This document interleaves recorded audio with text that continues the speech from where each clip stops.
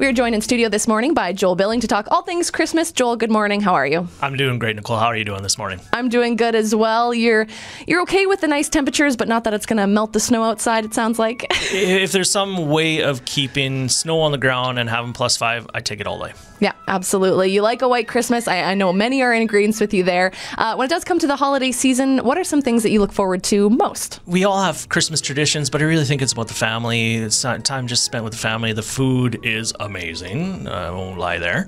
Had my fair share of that. But, two of the Christmas traditions we have, we do a lot of Christmas baking, but we really focus on one. We call them ninja breads. Okay. So people are like, ninja breads doesn't really apply with Christmas. Okay, here's the story. It is a gingerbread cookie cut in the shape of a ninja.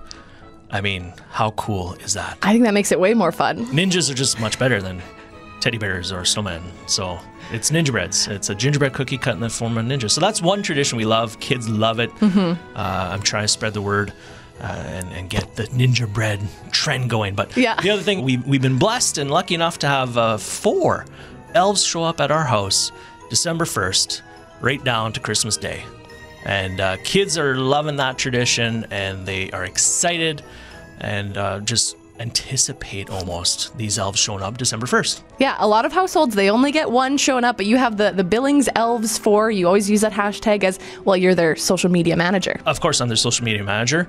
And yes, the Billings Elves 4 and their individual names, you got to name them. That is part of the rules of the that they want, that Santa wants, that the elves want. So we've got Jeffafa, we've got Lucy, Emmett, and Molly. And so they've been showing up at your house, wreaking havoc since the beginning of the month. What have they been up to? Organized chaos. That's as simple as it can get. I mean, they show up, they make a mess, they disappear, and somehow the mess disappears as well.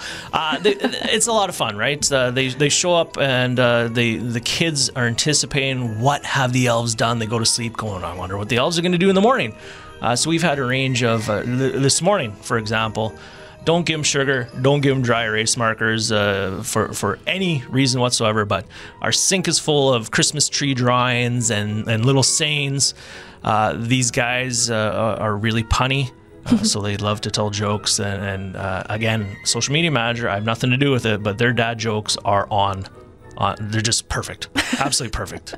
They do struggle a little bit with their alphabet and writing the letters the correct way sometimes, though. I only assume English is not their first language, so Elvish probably. Elvish, and I can't read Elvish, so they really simplify it for us. It's a little hard to read sometimes, absolutely, but for the most part, we don't judge their grammar. That's good. Good to hear. And the kids, you say, really enjoy having the elves come by. How old are your kids by now? Kids, I got 4 of them. They are 8, 10, 13, and 15. And so just loving having the elves around, the extra 4 kids, you could call them. Mostly. The younger ones, absolutely, they're loving this. The older ones, yeah, I think secretly there's still a little bit of joy in it. They might be thinking, too cool, but inside they love it. I think inside they still love it, yeah. Awesome. When it comes to Christmas decorations, you said you have a number of trees in your house as well. 100%. We are all about Christmafying the house, letting some will say Christmas just kind of throw up on the house. Absolutely. We've got 3 trees in our house right now. One is the missus's tree. We don't touch it. It's her pride and joy, and she does a great job year over year on it. We've got the kids' tree. Go nuts, kids. This is your tree. You can do whatever you want with it. And we've got a little tiny one, which is our travel tree. We really enjoy when we do get out and travel. We don't travel much, but when we do get out and travel, we like to collect little Christmas ornaments. And you'd be surprised, Nicole, how many Christmas ornaments you can find no matter what time of the year it is. I guess they know people like them. They love them.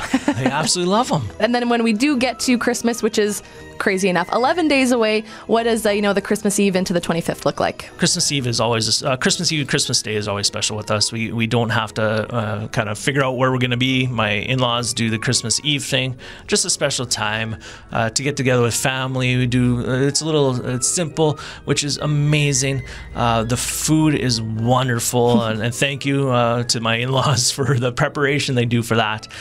We get the traditional turkey ham, but it's done differently than what I'm used to growing up. Okay. So that's our Christmas Eve. Again, just with family, friends there for that Christmas Day. Our kids wake us up way too early in the morning. I think I'm not alone on that, but they wake us up way too early in the morning. We do our own little thing with stockings. We have some gifts for them. We just kind of hang out just as a family. Oh, Christmas present. We do matching family pajamas. Love it. It's great. We all enjoy it for that. So, and then after that, we head over to my parents' place and we spend time there. We have, again, way too much food, but it's absolutely delicious. Board games, puzzles. I got to school my sister in some cribbage.